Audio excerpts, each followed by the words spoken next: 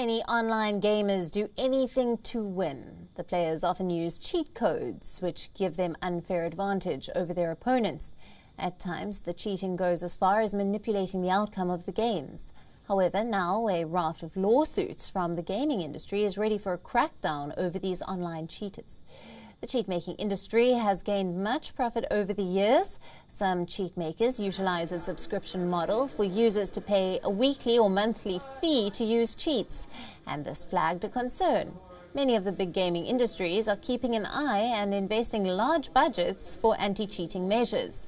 According to a report, the lawsuits by the gaming industry aim at the makers of cheat software. The players will also not be spared.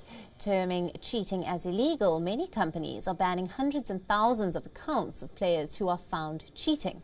This is in turn to keep off the cheaters from scaring the honest players. Now, according to a report, companies such as Bungie are investing roughly over $1 million per year on its anti-cheating measures, which includes the legal costs.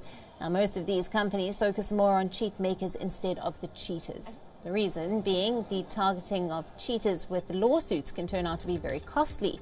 The report also says that Bungie has previously won a lawsuit against a cheat maker who later helped find others. In many cases, the lawsuit filing companies have to deal with stubborn cheat makers such as Phoenix Digital. However, gaming companies with these new lawsuits are all set to bring the hammer down on the cheat makers as well as the cheating gamers.